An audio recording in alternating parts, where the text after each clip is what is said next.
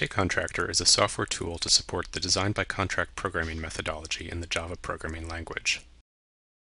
Design-by-contract is a way of designing computer programs in which the programmer describes the operation of the system through formal contracts.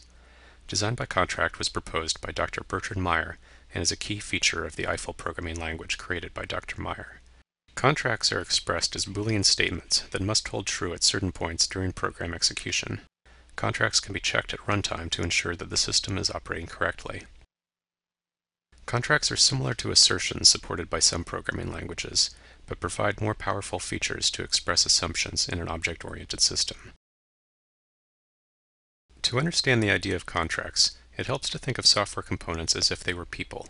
In the real world, whenever two people interact, there is either an implicit or an explicit contract governing the interaction. For example, suppose I go to a fruit stand to buy an apple.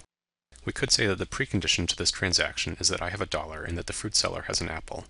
If either of these things is not true, then the transaction cannot continue. We could say that the postcondition is that I now have an apple and the fruit seller has my $1. If either of these statements is not true, then something has gone wrong. To apply this concept to software, consider a function that transfers money between bank accounts.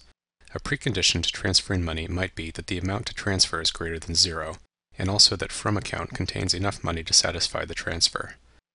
After the transfer has occurred, then the to account must contain at least the amount of money transferred.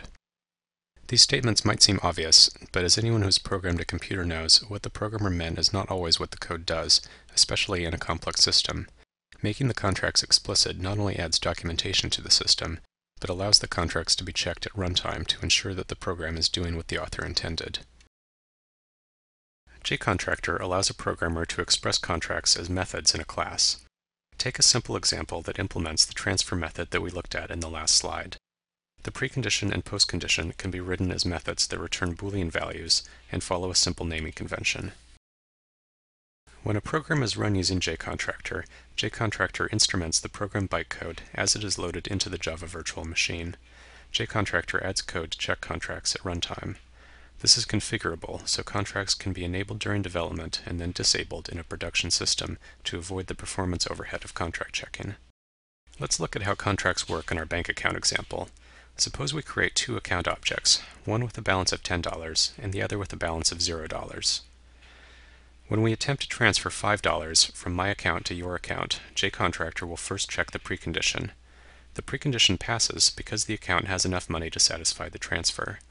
After transferring the funds, jContractor checks the postcondition.